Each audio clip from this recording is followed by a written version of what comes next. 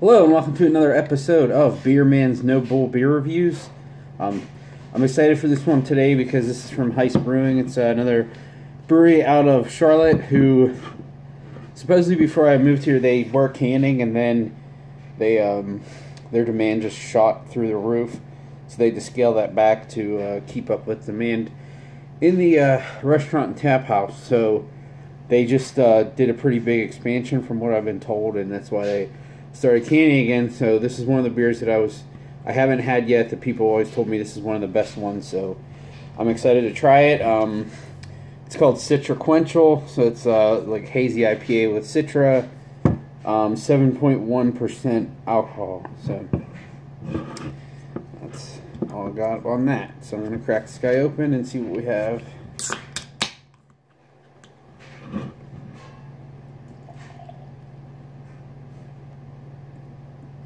Already got the big hit punch in the face.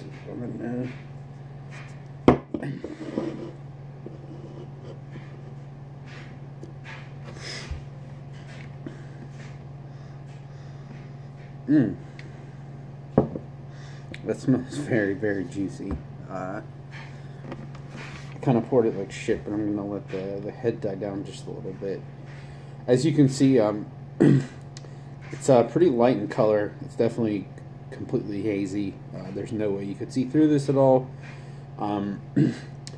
Big fluffy white head that is staying around, not trying to go anywhere. The aroma is big pineapple and orange. Really, really juicy. It's definitely you can tell that it's Citra forward, if not all Citra. A little bit of like a candied orange character too. It smells like it's going to be on the sweeter side, but guessing for the style probably will be.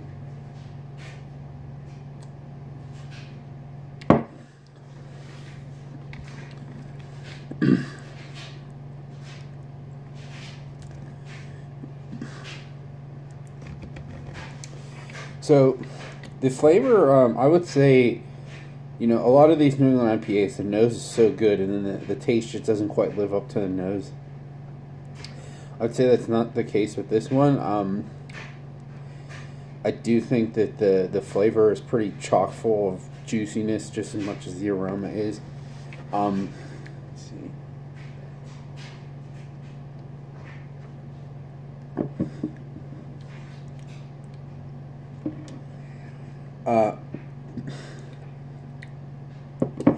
Up front, it has like this. It's like a stinging carbonation and a little bit more bitterness than I would want from this style of beer. But the flavor is definitely there. It's just a little more carbonated than I would like for this type of beer. And just overall, the body is you know, it's not very soft like some of the better ones in this. It's not pillowy like some of the other ones I reviewed recently. I think the bitterness is just sitting on the back of my tongue, which I'm not really appreciating very much. That was a really nice hopper. The flavor is definitely there though.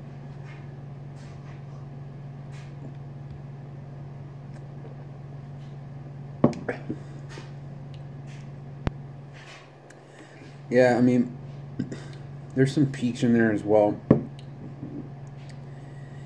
If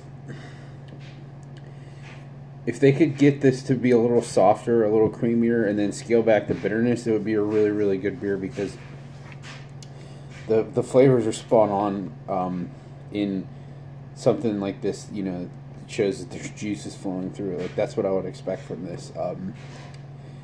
So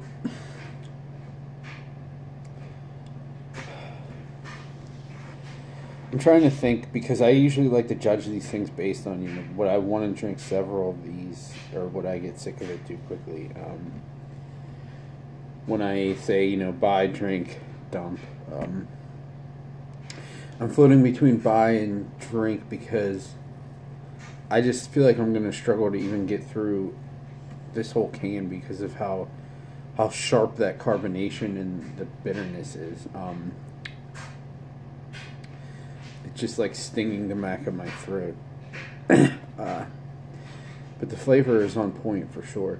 I will say that it was $16, which is, you know, maybe $1 or $2 cheaper than other places that are doing this type of thing. So I'll say it's priced right. You know, anything over $4, I start to think it's a bit much. Anything over $5 for a pound of can, I think is a little nuts, because then you're getting, you know, paying as much, if not more, than a pint at the actual brewery. So I think there should be some sort of discount for taking it away in volume like this. So, but I'm gonna go for one more taste to try to figure out what I want to give it. The nose is really nice. I'll say that much. It is.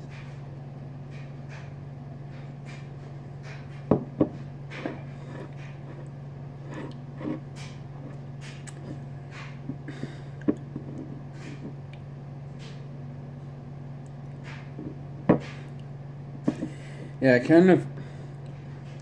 It's just what I've gotten from all their beers. You know, even the non-hoppy ones kind of have the same, like, the body is lacking a little bit, but most of the other ones, even though I think the body is similar in this, we're actually a little on the flat side. This one I think is a little over-carbonated, which is interesting. But I'm not regretting buying the 6-pack at all, but would I go back and buy another one when there's other options available? Probably not. So I'm gonna have to give this one a drink. You know, if you want that extra bitterness and that's your thing, then you would probably like this more than I do, because the flavor's there, the flavor's spot on. But it's just a little bit too much for me to want to drink a lot of. So take that as you will. But I do have another one that I want to review from them, Blurred is the Word, which I also heard is their other one that's really, really good. So I'm looking forward to that. You know, if that has this kind of profile, but they're able to scale the bitterness and carbonation back a little bit on that one, I'm really excited. So, but another solid effort from a brewery in Charlotte. I give them credit. There's definitely no shortage of hops, especially New England style around these parts. So yeah, that's about all I have to say with this one. Like, comment, subscribe, and I look forward to doing the next one. Thanks.